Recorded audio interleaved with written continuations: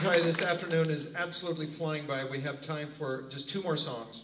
And just a quick little story about this one. In the early days, Basie didn't have many charts, you know, where you read all the written notes on the pages. They just had what they called heads, which is jazz slang for no written arrangement, just memorize chords in a certain order. So the band was mostly improvising.